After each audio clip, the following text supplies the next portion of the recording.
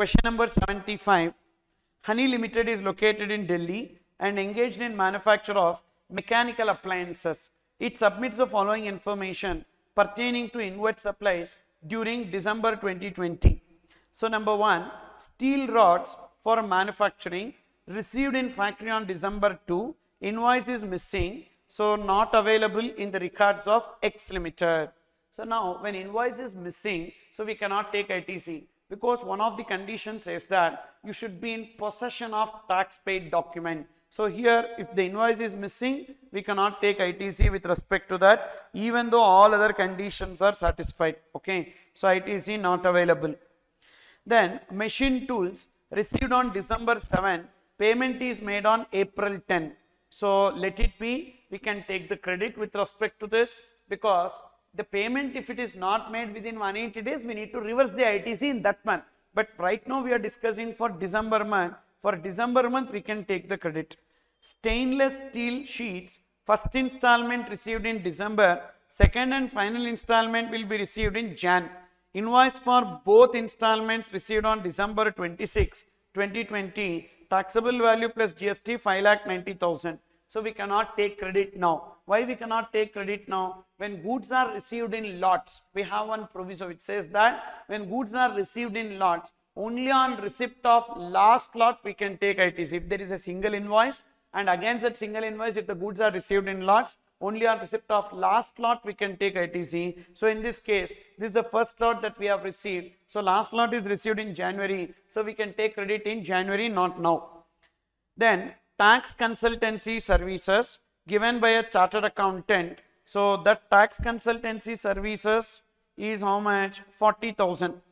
40,000 plus 7,200. Can we take ITC with respect to this 7,200? Yes. Tax consultancy service nowhere in the block credit, and it is used in the course or furtherance of business. Therefore, ITC is available with respect to this 7,200. Air conditioner for office received in office on December 20 for income tax purposes, and depreciation is claimed under section 32 on 32,000. So this is the point, 25,000 plus 7,000. We have section 16 subsection 3 which says that whenever you compute depreciation under section 32 on the value of the capital goods plus GST, then the GST component cannot be taken as ITC. Here what is the value of the capital goods? 25,000 plus GST component how much? 7,000.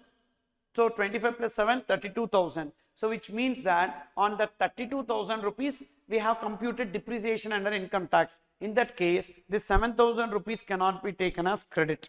Then heating system for canteen received on December 28, 2020, depreciation is claimed on taxable value excluding GST. So in this case, what is the value of this? 1,28,000. So here depreciation is claimed on taxable value excluding GST. So then we can take ITC with respect to this 28,000. And heating equipment in the canteen, nowhere in the block credit, and all the conditions are fulfilled, so we can take ITC. Then corporate membership of Times Club. See, membership of a club, health and fitness center, we cannot take ITC here. Membership of a club, health and fitness center, we cannot take ITC, but only one exception we have, that is statutory obligation. Is it given as statutory obligation? No. So therefore ITC not available. Okay. So 18,000 and 28,000. 1 second. Heating system received in December, depreciation calculated on taxable value excluding GST. So yes. So that is 9,000. No, that is 28,000. So that is 28,000. 1 second here. Correct. So that is 1,28,000. So here it should be 28,000. 28,000. Okay. And total eligible ITC. So this 9,000 will not be there. So do the calculation. 18,000 plus 7,200 plus 28,000. How much it will be? That heating system is 1 lakh plus GST here. That heating system is 1 lakh plus GST. This alone, air conditioner alone, it will be 25,000 plus 7,000.